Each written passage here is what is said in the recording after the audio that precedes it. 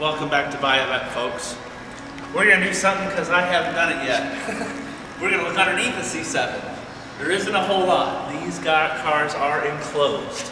But I did want to take you on a quick tour underneath one because they're so low to the ground, not a lot of folks get to see. So obviously we'll see that our beautiful exhaust chambers right here. The back of the car, the transmission and the rear end, that is a little bit more open than the rest. As we'll see our transmission and then everything else enclosed as we come down to the front of the car. With our beautiful LT1 engine.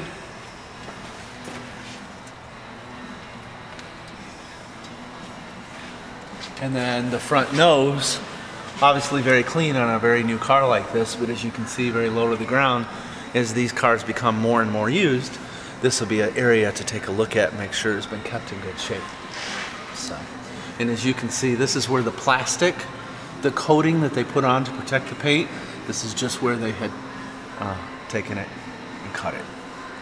So, as we take one more pass underneath, folks, if you have any questions about this or any of our hundreds of Corvettes, give me a holler, 770-605-2056. We'll see you on the road.